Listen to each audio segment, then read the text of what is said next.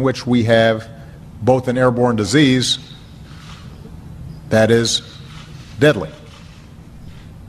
And in order for us to deal with that effectively, we have to put in place an infrastructure, not just here at home, but globally, that allows us to see it quickly, isolate it quickly, respond to it quickly.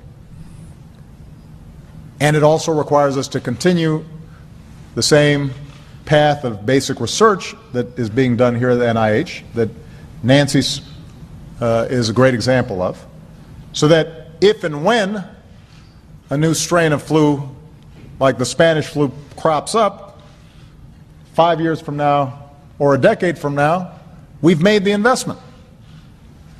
And we're further along to be able to catch it. It is a smart investment for us to make. It's not just insurance.